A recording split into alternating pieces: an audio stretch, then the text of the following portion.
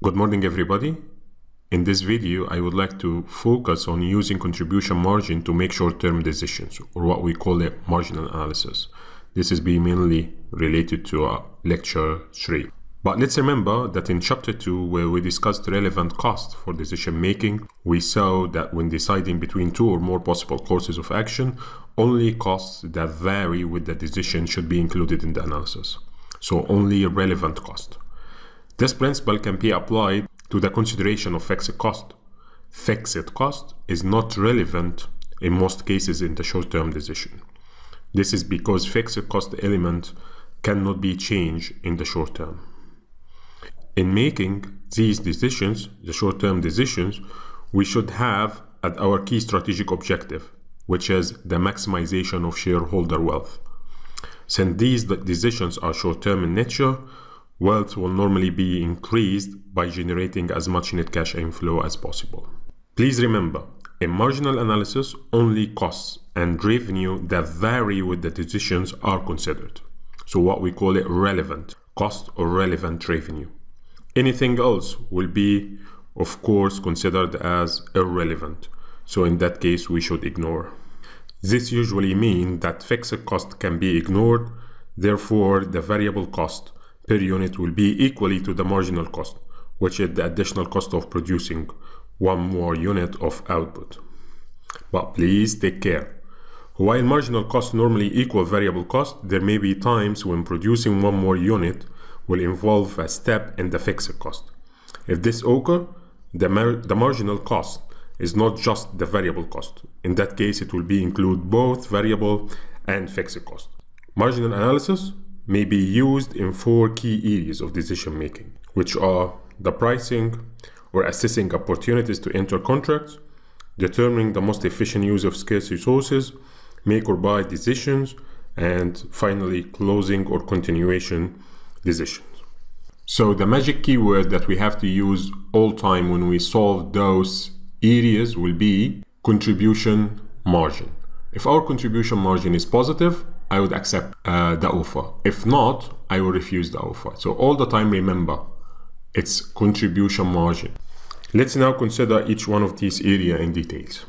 Before I start, I just would like to repeat the example of break-even point.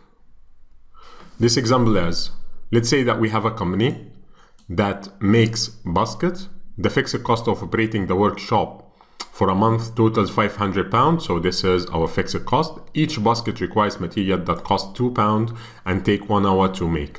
The business pays the basket maker £10 an hour. The basket makers are all on contract, such that if they don't work for any reason, they are not paid. The baskets are sold to a wholesaler for £14 each. So the requirement, what is the break-even point for basket making for the business? Just to remember, the equation to calculate the break-even point will be fixed cost divided by contribution margin per unit. Contribution margin per unit is the sales revenue per unit minus variable cost per unit. Here, to apply, our fixed cost is £500, our sales revenue is 14, and our variable cost will be £2, the material cost, and the labor cost, which is £10 for an hour, and we need only 1 hour, so it will be 12. So 500 divided by 14 minus 12, so it's 2. 500 divided by 2 is equal to 250. So that means if we decide to produce 250 baskets, our revenue minus our cost or our net profit will equal 0.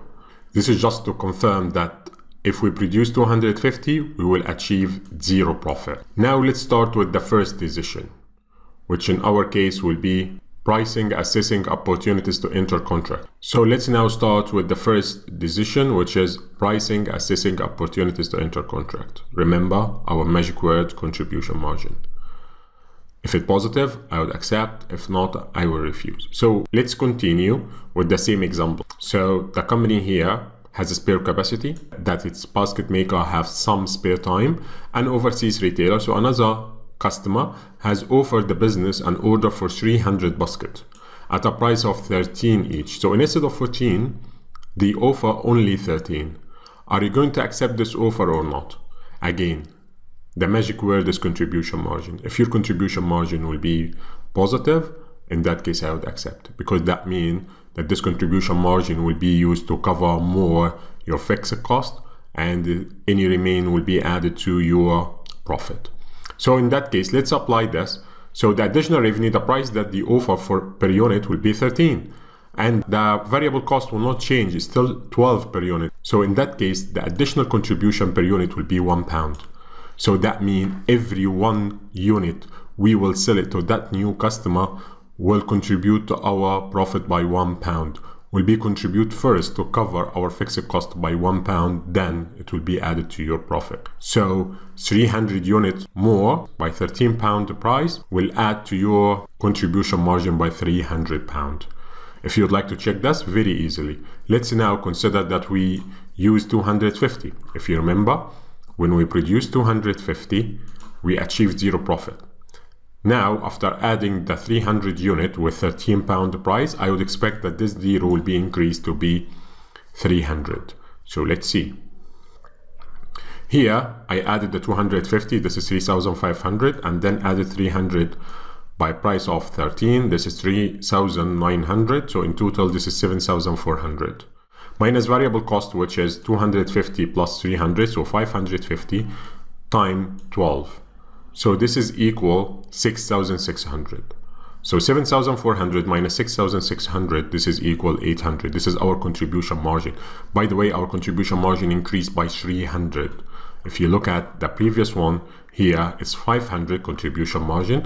Now it changed to be 800. So it increased by 300. So yes, every 1 unit I sell to that customer will add to my profit £1. I decided to sell 300, so 300 times 1 is equal 300. So in that case, our contribution margin increased by 300. This will be used to cover my fixed cost. So now our fixed cost is 500, no change to fixed cost, it's irrelevant. So the net profit will be equal 300.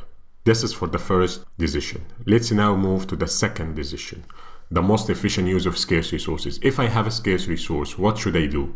The magic word again is the contribution margin. But now it's not contribution margin for the product, but it will be the contribution margin for the scarce resource. Let's have a look at this example. So a business makes 3 different products, A, B, C. We have selling price, we have variable cost, we have weekly demand unit. So the market needs 25 units of product A, 20 units of product B, 30 units of product C. The machine time per unit, for product A, it needs 4 hours. For product B, it needs 3 hours. For product C, it needs 4 hours. The fixed cost is not affected by the choice of product because all 3 products use the same machine. So machine time is limited to 148 hours a week. So we have a scarce resource here, which is the machine time. The requirement, which combination of products should be manufactured if the business is to produce the highest profit. So as usual, our main target is to maximize our profit, which will be reflected in the shareholder wealth. So how to choose between them? Why? Because I cannot produce the 3. Why I cannot produce the 3 products? Here, this is the market demand. Let's ensure how many hours we need. If we produce 25 units of product A, each one equal 4 hours, I need 100 hours. For the second one, 20 units, each one needs 3. So in total, I need 60 hours. For the third one, 30 units, and the machine time is 4. So in that case, I need 120. If you sum all of that, we need 280, but the maximum is 148 hours only. So I need to choose between those to maximize my profit. So how can I do this? Again, I need to calculate the contribution margin per limited resource. So how to do this? So here, this is again the selling price, which is given, variable cost. I calculate the contribution margin per unit, which is 25 minus 10 equal 15, and so on. The machine time per unit is 4, 3, 4.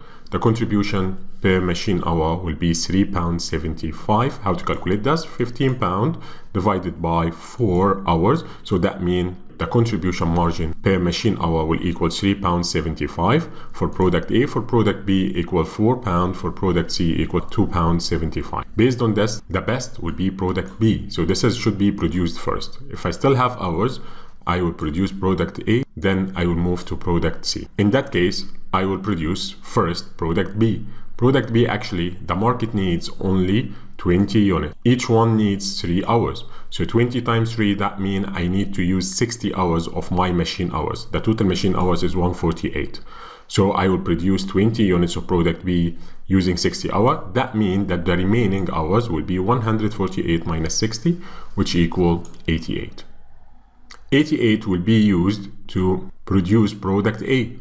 Product A, actually, the market needs 25, each one equal 4. So I need 100 hours. But unfortunately, I have only 88. In that case, 88 hours can be used to produce product A. Product A needs 4 hours and we have 88. So the maximum that we can produce will be 88 hours divided by 4 equal 22 units. So I produce 22 units of product A. So this will be equal 148 hours. Of course, that means that I will not produce the 3 remaining, and as well I will not produce anything from product C. Based on this combination, the net profit that I can achieve will be 20 units of product B, each one achieve £12 as contribution margin per unit, plus 22 of product A, and the contribution margin will be 15. So the maximum profit I can achieve based on this combination will be 570. If you tried any other methods, any other combination, you cannot reach 570. So the maximum I can achieve is 570. Let's now move to the third decision, make or buy decision. Let's read this example. S Limited needs a component of one of its product. It can outsource production of the component to a subcontractor who will provide the component for £20 each.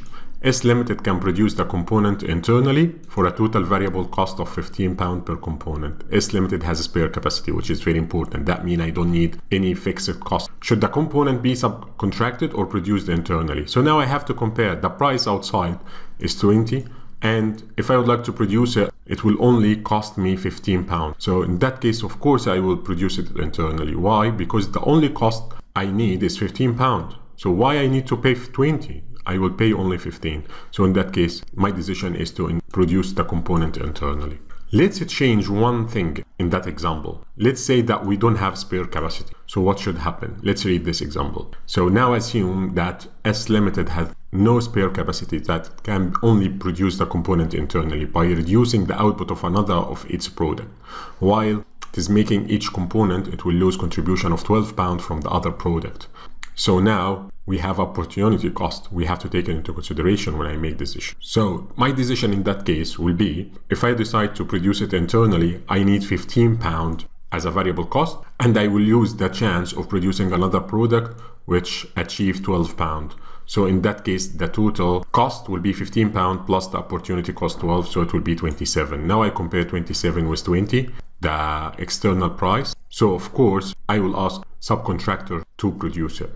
Let's now move to the last decision, closing or continuation decision. Again, remember, our magic word is contribution margin. If it's positive, do it. If not, don't do it. Let's say now that we have 3 products. The profit achieved for the first one is 41. The profit achieved for the second one is 20. For the third one is -9, which is mean loss. So the total profit will be equal 41 plus 20 minus 9, so 52. So now the manager asks you whether to continue producing C or not. Because of course, if I cancel C, the logic saying if I cancel C, that means my profit will increase by 9. What should I do? What's your decision? By taking into consideration that the total rent or the fixed cost is 138. This is of course divided by the 3 products. So what should I do in that case? I need to calculate the contribution margin again. So the sales revenue here in our example, I will take it as it is. Then the fixed cost is 138. This is divided by 3, so to be 46 for each product. And the variable cost in that case will be the total cost, which is 482 minus fixed cost 138, so it will be equal 344. The same for A, B, C. So the contribution margin in that case will be 534 minus 344, it's equal 190. 254 minus 167, it's equal 87, and so on. So by the way, our profit here is still the same, 52. So 41, 29 as the main example. I just calculate the contribution margin. So if you look at C here, the contribution margin is positive. And now the manager asks you whether to continue producing C or not. So my decision here will be if contribution margin of C is positive, I will produce it. Otherwise not. Why? Because the 37 add to your profit. It's used to cover your fixed cost. So if you decide not to produce that, that means you lose 37, which can be used to cover your fixed cost.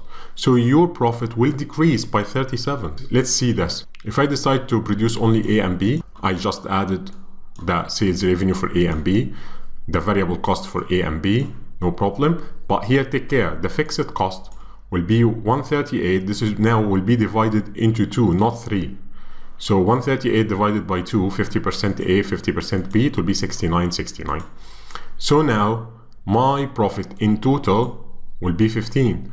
So it's not increased, actually it decreased. Why? Because I lost the chance of covering my fixed cost by 37. So now my profit decreased by 37. By the way, if you use your calculator, 52 minus 37, it's equal 15. Which is now, this is the contribution margin that C add to my profit. So my decision, of course, not to cancel C and continue producing C, because it helped to cover my contribution margin, even if in total it achieved loss. And this is the main benefit of management accounting. It helps you to make the right decision. Anybody else, of course, would choose to stop producing C because it achieved loss, but this is incorrect. Why? It adds to my profit by 37. So my decision is not to withdraw C. I will continue producing C, because this is makes profit equal to 52. This is the last decision. Now you need to try to answer these questions again to be ready for any questions in the future. Thank you so much.